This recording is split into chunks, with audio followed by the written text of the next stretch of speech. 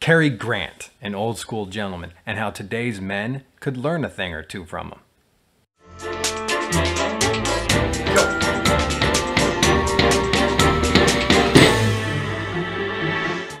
Cary Grant. Hi, Mal greetings, Yuki Dookie. Yeah, that's right, Cary Grant. Now I'm going to get into this, but first, my name is Timothy Sands, and to all the lucky early subscribers, welcome back. And if you're new here, I present content to help men present their best selves. If that intrigues you, subscribe if you're so inclined. Now let's talk about being an old school gentleman. TV has had a huge impact on our lives.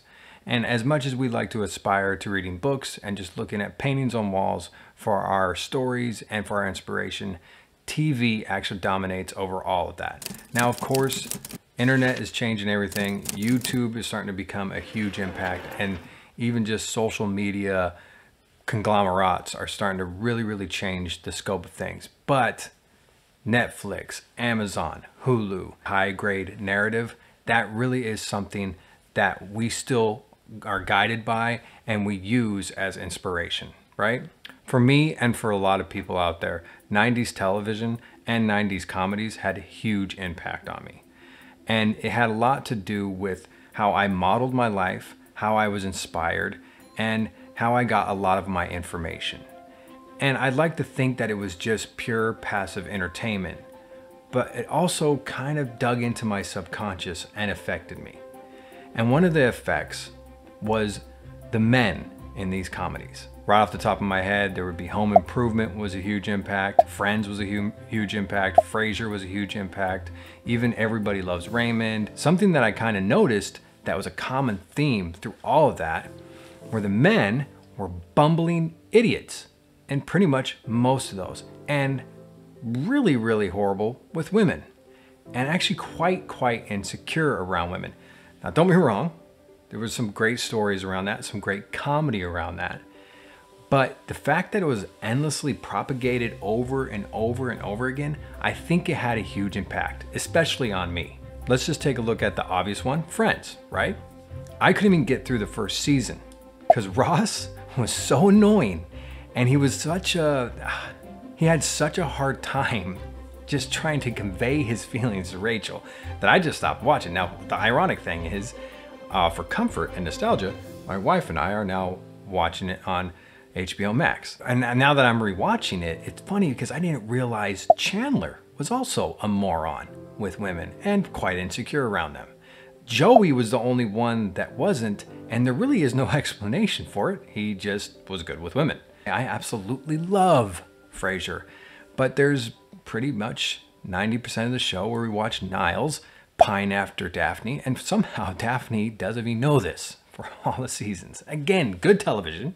Not saying it's bad television, but it was something that kind of had an impact, obviously. Let's even talk about the images of the men who were married at that time. Tim the Toolman Taylor, pretty much most of those seasons, we watched the wife roll her eyes at him. Everybody Loves Raymond, pretty much the same story.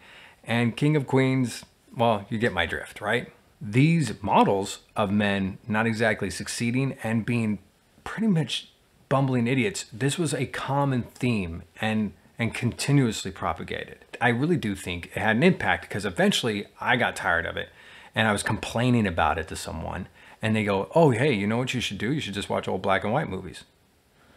I was like, why? And they're like, oh yeah, the depiction of men in those movies is a lot different. I was like, all right, whatever. I didn't believe them. So I'm starting to watch these black and white movies and I see this character that I just was like, oh, I love this guy. And it's Cary Grant. And I just started eating up his movies because I'm going, oh yeah, I like this poise. I like this strength. I like this, like when he's in a moment, he doesn't fall apart, and especially around women. And so I'm going, oh yeah, I love this stuff. But I couldn't quite put my finger on why I liked his style so much until quite a few years back. I'm here in LA, and you know, at the border, you pretty much have to get headshots and join an acting class. So I was in an acting class and there was a scene that I had to do, and it was between me and a lady. And the context of the scene was we were both attracted to each other. And so when I started the scene, I walk up and and I'm playing this kind of like nervousness because I'm just finally meeting her, and I'm kind of agitated, and right away the acting teacher stops the scene. And I'm like, oh, what am I doing? What am I doing? Am I messing up the lines? What's going on? He goes, what are you doing? I go, what do you mean? Are you nervous? And I'm like, yeah, I'm a little nervous. He's like, are you portraying nervous as the character? And I'm, well, yeah, I'm portraying the nervousness. He's like, why? And I'm like, well, because she's hot, and that's how men act around hot women. And he's like, no, don't do that. Stop doing that.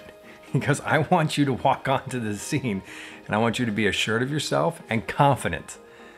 And so I flipped the scene around. I walked on, and I played this very, very different character that was put together and poised. And for a moment, I felt like I was channeling Cary Grant. And that's obviously why that person recommended black and white movies.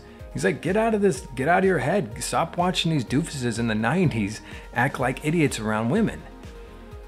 But I do think that had a huge impact on how we think as men, and especially men around my age and men who were impacted by 90s comedies. And when I met Megan, I feel like that's why I was successful with her, because I wasn't playing, or not even, I was channeling something more than just being this nervous. I didn't know how to put myself together. I had finally become confident with myself and realized, nah, I don't need to be Ross. I don't need to be Chandler.